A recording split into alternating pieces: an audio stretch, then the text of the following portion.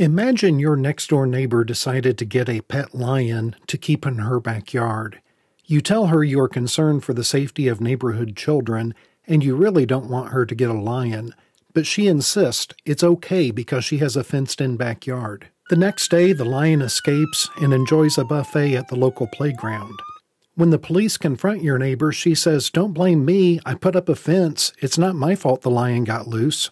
Do you think the community would accept the excuse that accidents happen, or would they demand someone be held accountable for creating a situation where a lion could get loose in a residential neighborhood?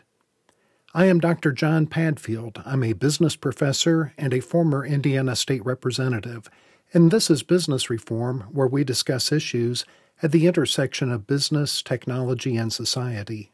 If a person or company creates a potential for harm, they have both a moral and legal obligation to take adequate steps to ensure no one is harmed by what they are doing. This concept is often referred to as due diligence, the care a reasonable person exercises to avoid harm to other persons or their property. While it is true the neighbor didn't intentionally let the lion loose, it was their decision to bring a lion into a residential neighborhood that created the potential for harm in the first place. Now let's talk about data breaches. Regular viewers of this channel know my disdain for surveillance capitalism in general, and for data brokers, also known as data aggregators in particular. National Public Data is just one of hundreds of such data brokers that I consider a parasite on modern society. I do not like the business model of companies who collect and aggregate the personal data of millions of people, including their name, address, phone number, email, social security number, location history, credit card purchase history, etc. I believe there should be a federally enforced opt-out list similar to the National Do Not Call list, only with more enforcement mechanisms that would allow people to stay out of these databases. But at a bare minimum, if a company is going to collect data on people, they should have to adequately protect it from hackers. And if they can't protect it from hackers, they shouldn't be collecting it in the first place. Want to see a recent example of what I personally consider criminal negligence? How about the story that broke on August 15, 2024 regarding National Public Data allowing hackers to steal 2.9 billion records, including people's social security numbers? According to a federal class action suit filed in the U.S. District Court, Southern District of Florida, the hacking group U.S. DoD claimed it had stolen personal records of 2.9 billion people from National Public Data around April of this year. The lawsuit further claims the plaintiff and class members of the lawsuit are not current and former customers of National Public Data, but are individuals who had the misfortune of having their personally identifiable information targeted, mined, and scraped by National Public Data from non-public sources without their consent, and National Public Data didn't even bother to encrypt all that sensitive data they were storing. Was that a lion roaring?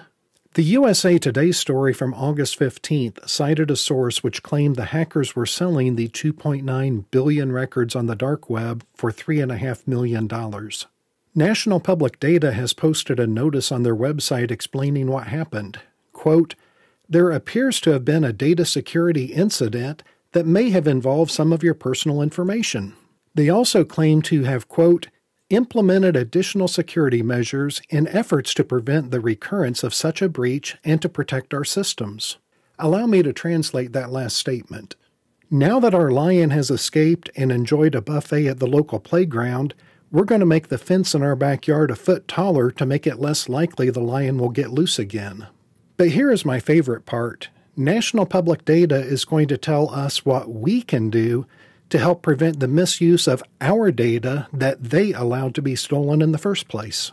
Keep in mind, these people made money with our data that they collected from us without our consent. They then failed to even take the basic precaution of storing that data in an encrypted format. And now they're going to tell us what we need to do to reduce the chances of that data being misused. National Public Data advises hundreds of millions of people to monitor their financial accounts looking for fraud, to contact the 3 major credit reporting agencies, and to place a fraud alert on our credit files. And they point out we may need to do this every year because a fraud alert is only good for 1 year at a time. They also advise us to place a credit freeze on our report so creditors can't get a copy of our credit report. This means making additional phone calls if we ever want to take out a loan or open a new account of our own. Serious question for everyone. Considering the time that will be spent monitoring all of those reports for years to come, and the amount of time that you would spend on hold making all of these phone calls to your financial institutions and to the credit reporting agencies, how many hours do you think it would take you to regularly monitor those reports and make those phone calls? For the sake of argument, let's just conservatively estimate about 10 hours. While there were 2.9 billion records stolen, it's not entirely clear how many people were involved. So again, let's just conservatively estimate 300 million people across the United States, Canada, and the UK. That would mean about 10 records per person. So we are talking about roughly 3 billion man-hours of work required to reduce the damage from what national public data allowed to happen. Next question, what is your time worth? According to the Bureau of Labor Statistics, the average hourly wage in the United States is $29.81. By my rough calculations, national public data owes their victims around $90 billion just to compensate them for their time to minimize the damage from what national public data did to them. That doesn't include any actual losses people suffer from identity theft.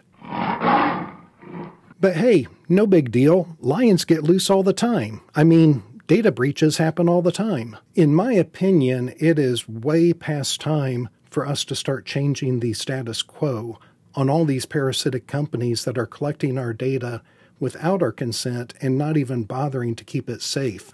So what can be done? Due to public pressure, in the wake of the back-to-back Enron and WorldCom scandals, Congress passed the Sarbanes-Oxley Act of 2002. Section 906 of that act requires the CEO and CFO of publicly traded companies to personally certify financial reports, and the criminal penalty for certifying a report that does not conform to the requirements of the Sarbanes-Oxley Act is up to a $5 million fine and 20 years in prison.